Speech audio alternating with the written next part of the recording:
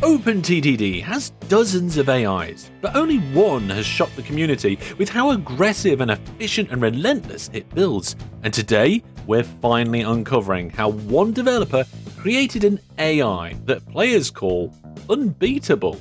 Hello there, Master Hellish here, and welcome to a very special video.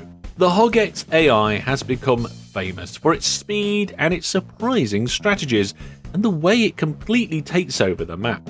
But why does it behave the way it does? What tricks does it use under the hood? And how did a single developer manage to make this AI so strong?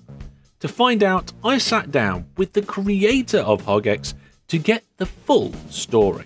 Thank you very much for taking the time out to come and talk to me and share your insights behind what has been a much talked about AI in the OpenTTD community.